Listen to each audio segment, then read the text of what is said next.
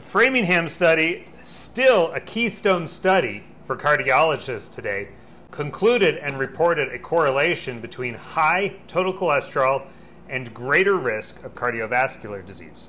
However, their own data showed the higher your cholesterol, the more protected you were from cardiovascular disease.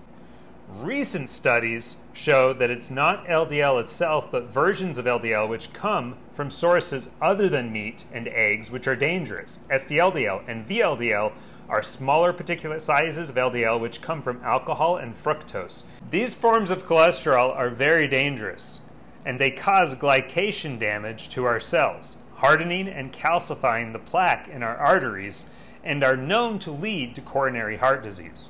Although many doctors and scientists who stuck to their guns and refused to back down from the claims that sugar and carbs were to blame for heart disease, diabetes, and cancer,